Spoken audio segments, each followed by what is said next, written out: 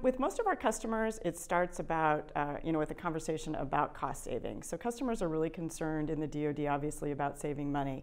But our drivers and our conversations with customers very quickly move to discussions about agility and the increased security that you can get by moving your applications to the cloud.